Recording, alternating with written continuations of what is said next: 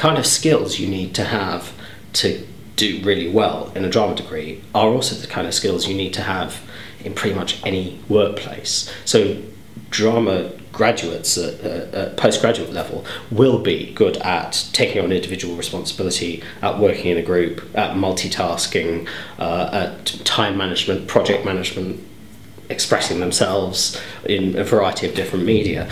So what that means is that we get a lot of students, of course, who do go into theatre and the arts and the media and those sorts of things, and in a sense use their skills very directly.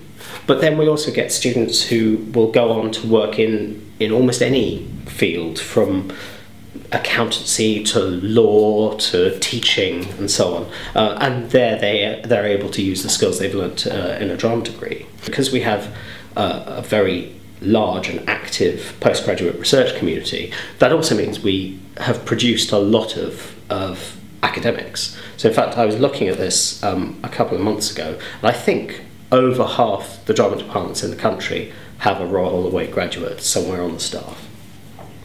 I think what we look for in applicants to any of our programmes, I suppose, is a kind of passionate engagement in the subject. So somebody who you get a sense has a real commitment to experiencing theatre, thinking about theatre, exploring it creatively and critically.